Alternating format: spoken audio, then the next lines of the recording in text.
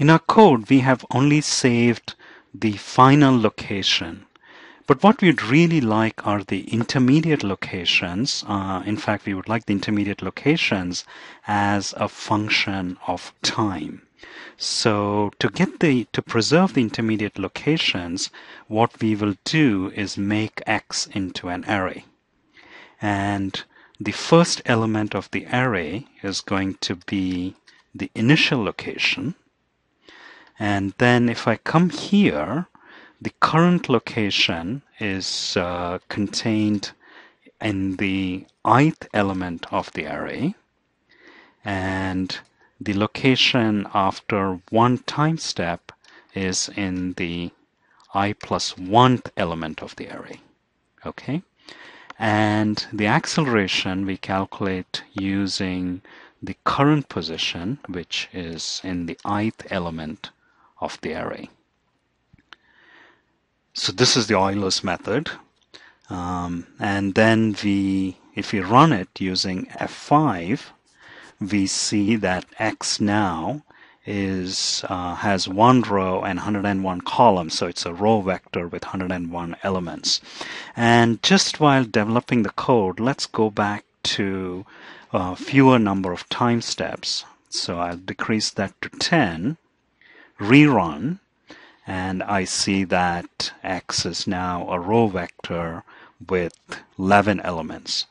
So if I double click on X, it opens up in the variable browser, and so that's the first element of the array. So that's my initial location.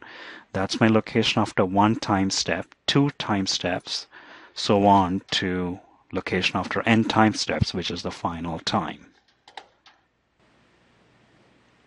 In order to plot the position as a function of time, we need to create an array containing the times corresponding to the time steps. So let's do that.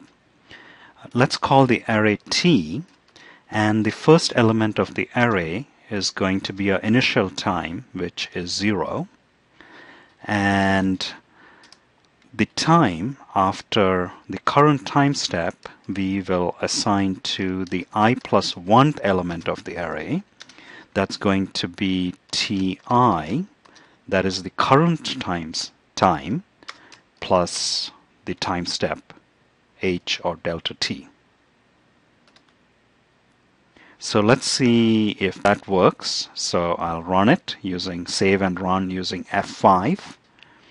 And I see that now I have t is a row vector containing 11 elements, and if I double click on t, I see that it starts off at 0. So this is the time after one time step, two time steps, and this is after n time steps, which corresponds to the final time.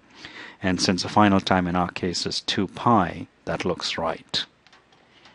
So I'll dismiss the array browser